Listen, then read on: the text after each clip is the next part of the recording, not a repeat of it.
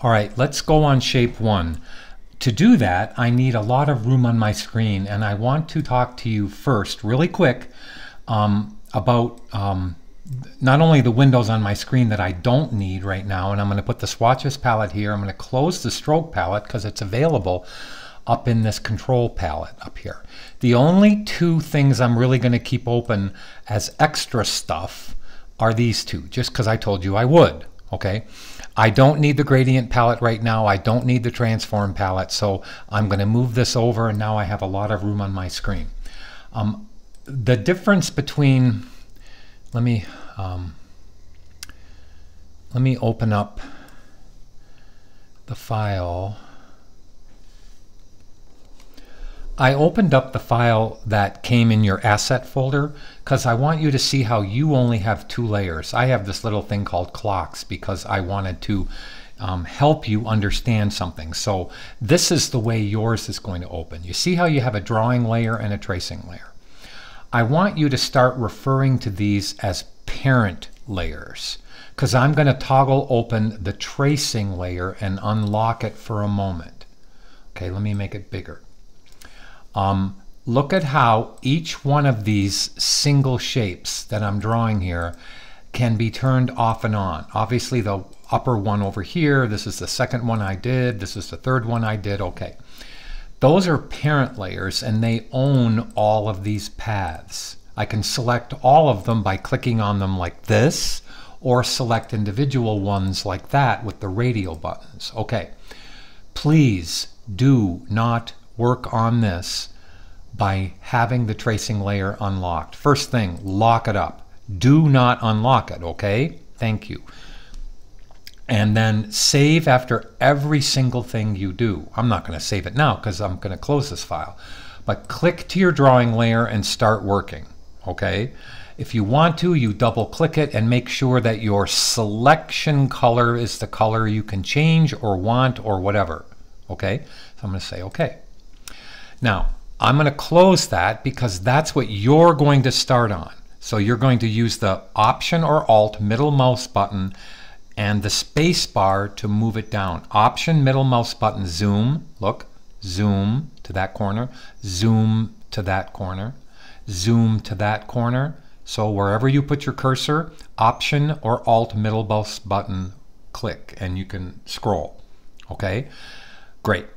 But I'm going to close your file because mine looks like this and I'm not going to save it.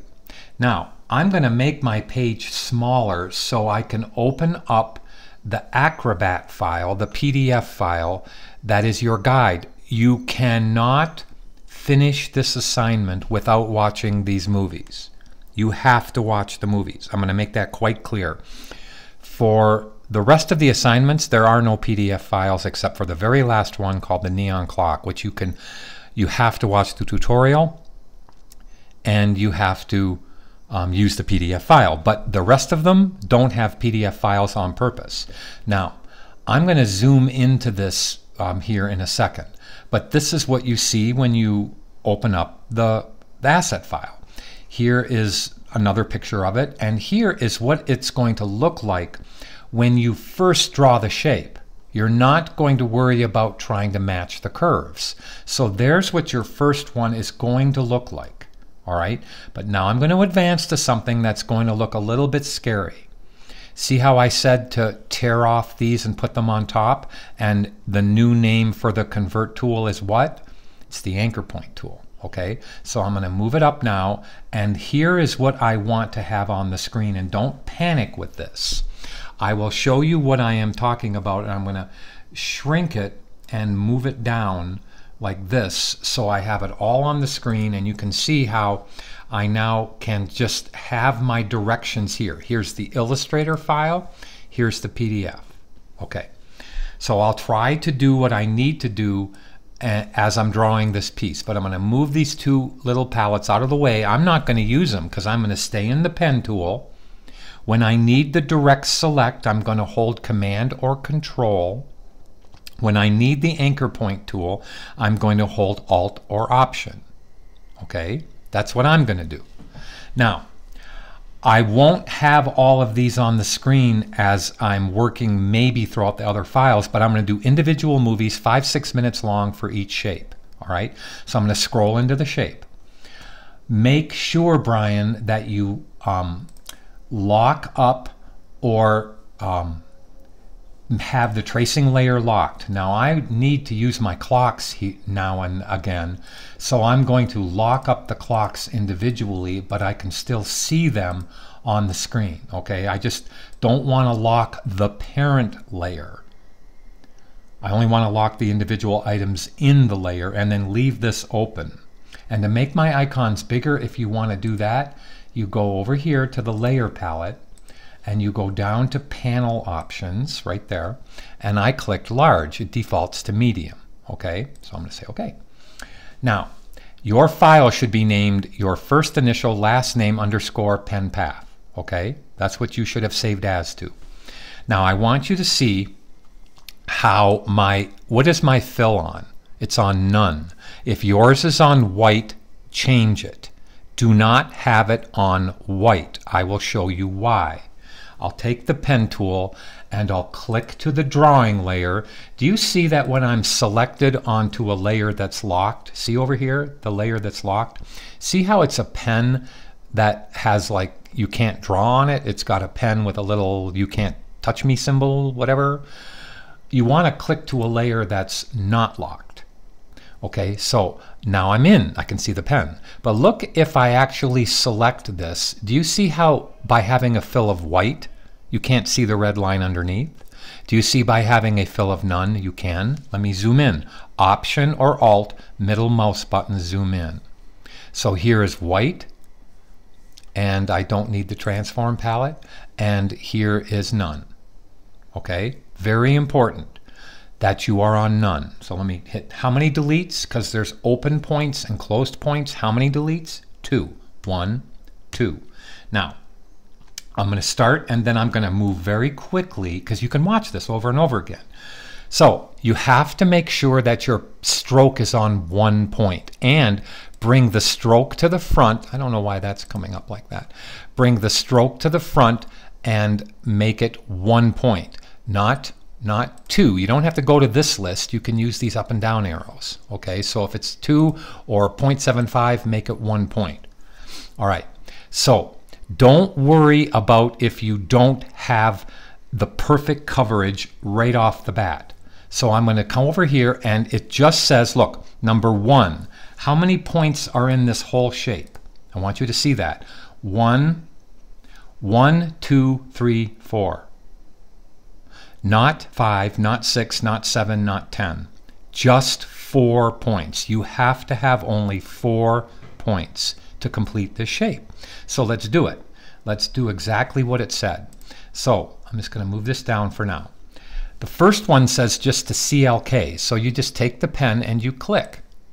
Now I missed. I'm not very close on that point. Do I care? No. Don't care.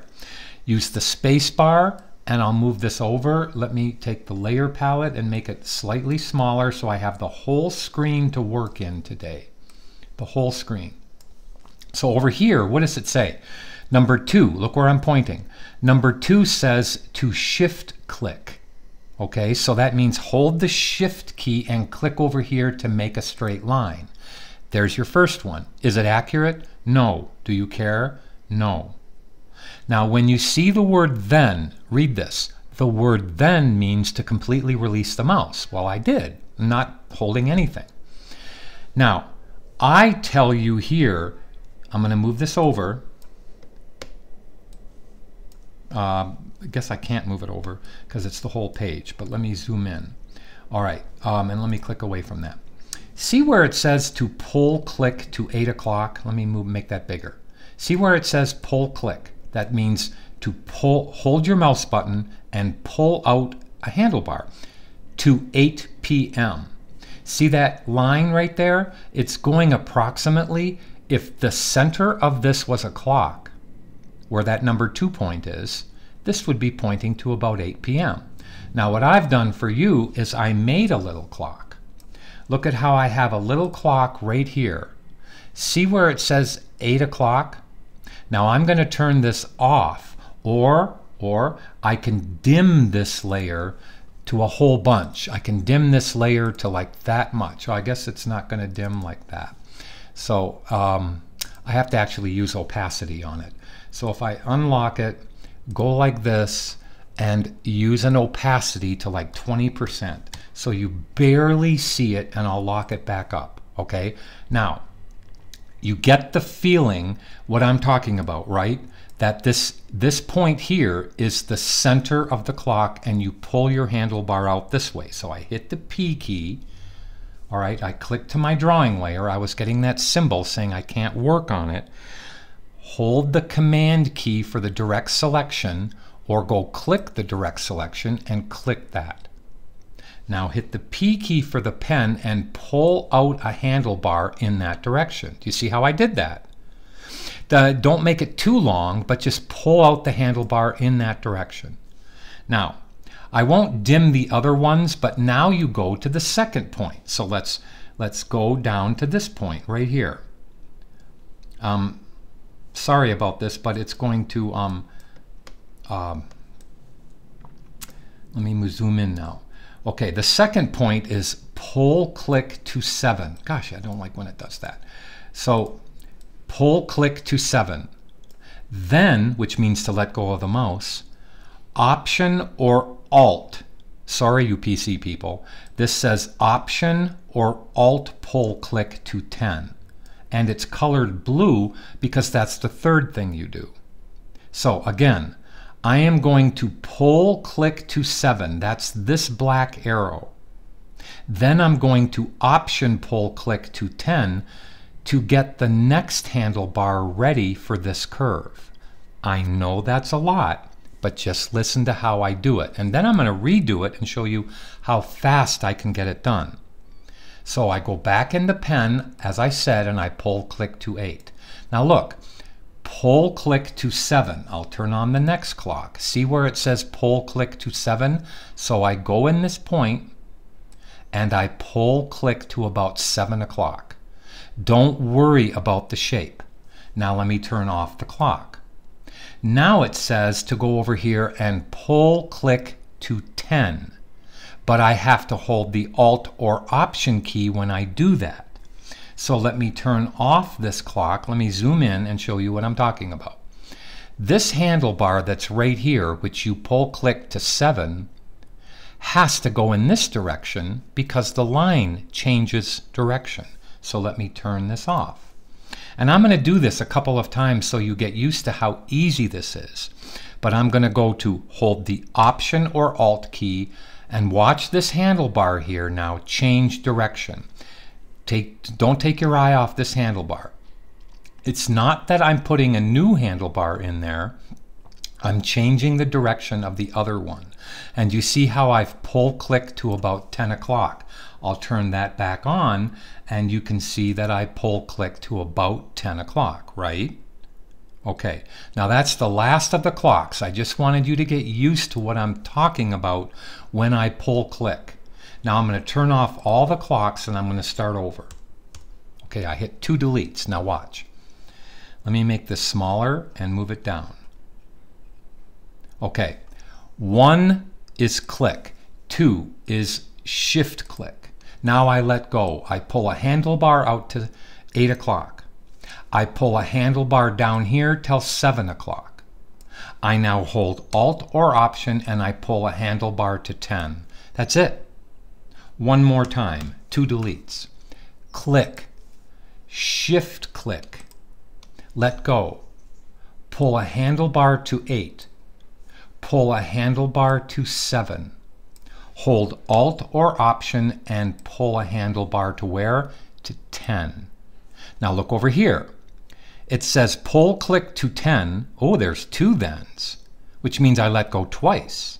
So I pull click to about 10 o'clock. Here's 9 o'clock. Here's 10 o'clock. Here's 11 o'clock. Here's 12 o'clock. So I go to about 10 o'clock. Now it says to re-click. And I see why.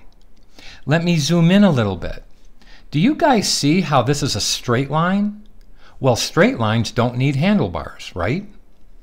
So with the pen, I can re-click the point and it gets rid of the handlebar.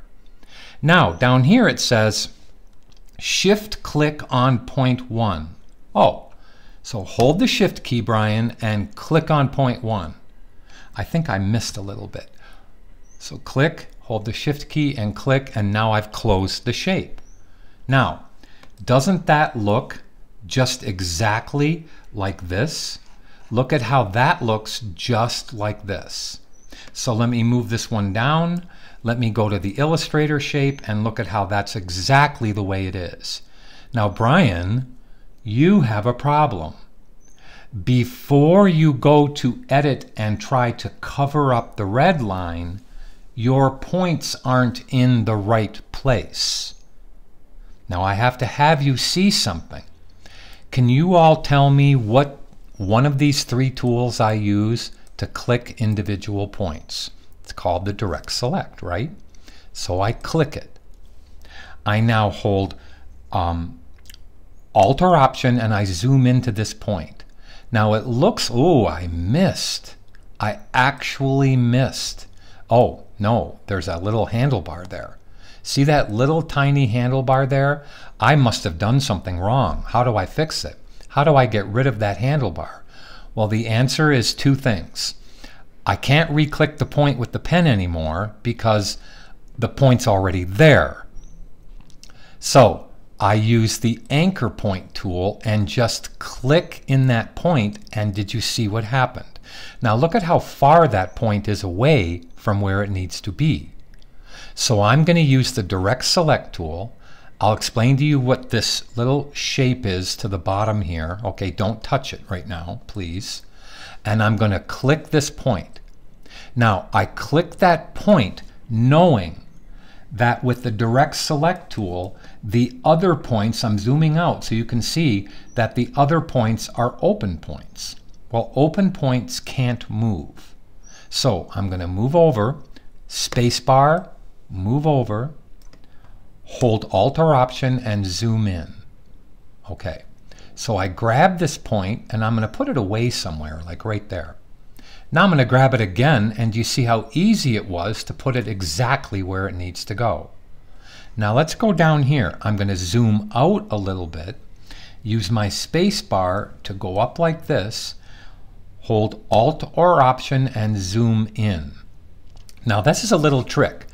And I do it all the time.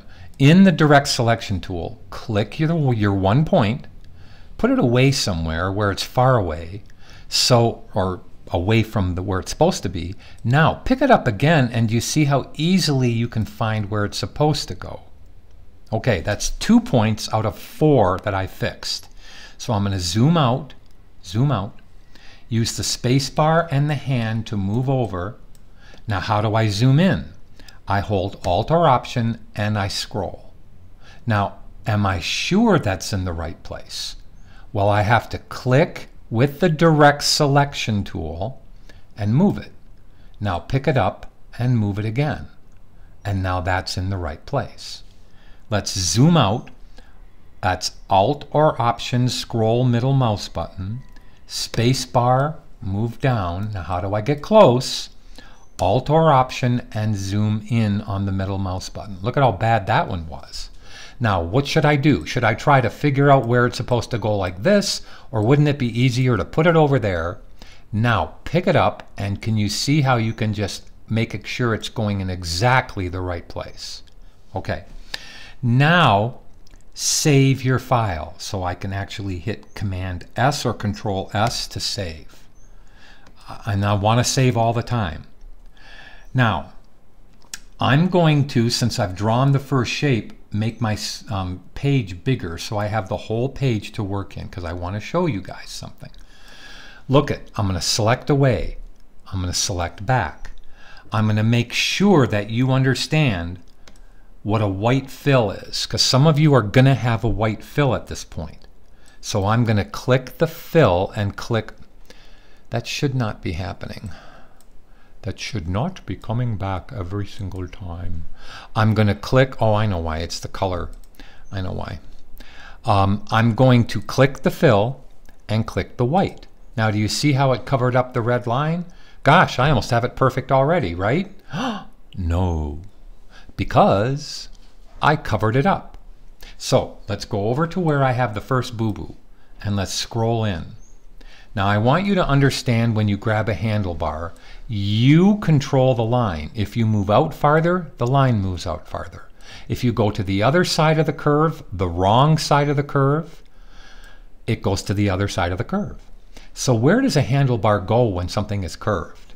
Well, I'm going to tell you right now that the very first part of the handlebar should kind of align or lay on the curve.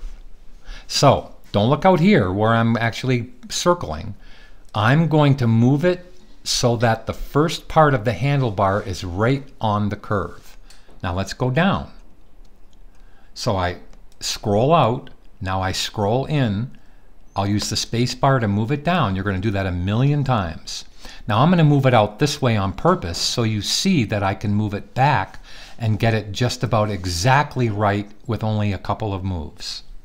Command S to save, or Control S to save. Now let's go over here.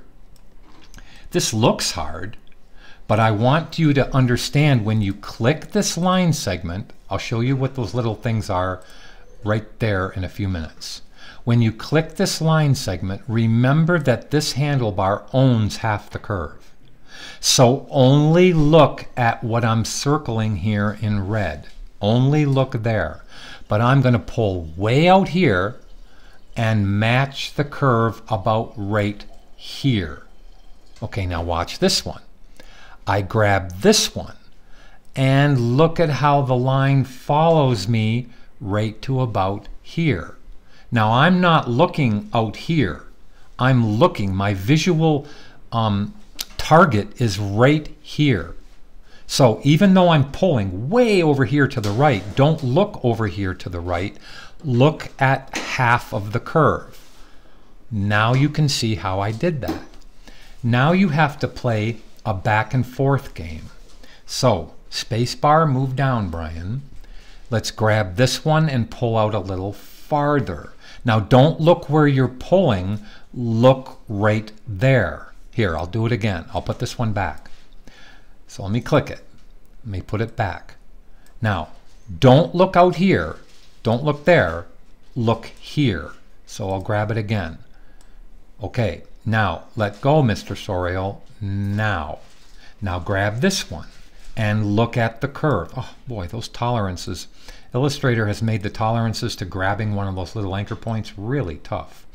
Anyway, look at how I'm now, that's my fourth edit on just this line. Here's my fifth edit. Look at how I'm pulling out to the left, and I've got that curve just about right. Now let me zoom in. How do you zoom in?